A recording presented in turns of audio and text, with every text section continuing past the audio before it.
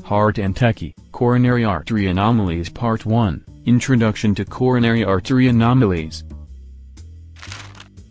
Coronary abnormalities are among the most common congenital cardiac anomalies. Anomalous origin of coronary artery is associated with ischemia, ventricular arrhythmias, and sudden cardiac death, especially with exercise. Types of anomalous origins are nomenclature based upon the origin: ostium, course, immediate course. In normality, the coronary anatomy consists of 2 to 4 ostia with arteries arising from the right and left sinuses of Valsalva at an orientation of 45 to 90 degrees from the aortic wall.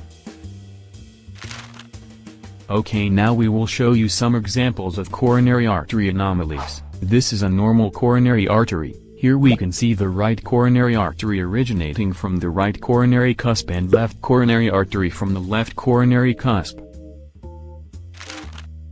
Anomalous origin of the LCX from the RCA with a posterior, retroaortic, course. This is more commonly encountered than anomalous LCX from the right sinus of Valsalva. This an example of anomalous origin of the left main with an anterior propulmonic course. Here the left main is anomalously originated with a posterior, that is retroaortic course. Anomalous origin of the left main. Here the course is subpulmonic or intramyocardial course.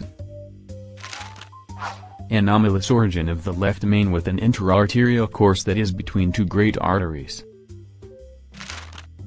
Here is an example of the anomalously originated right coronary artery with an interarterial course. What is the mechanism behind sudden cardiac death in patients with anomalous coronary arteries? The mechanism is thought to involve exceptional ischemia and malignant arrhythmia from compression of coronary artery between aorta and pulmonary artery, osteocclusion during exertion, slit-like orifice and acute angle takeoff or proximal segment occlusion due to intramural course in the aortic wall. Thank you. Stay tuned with Heartandtechy. Do like, share and subscribe.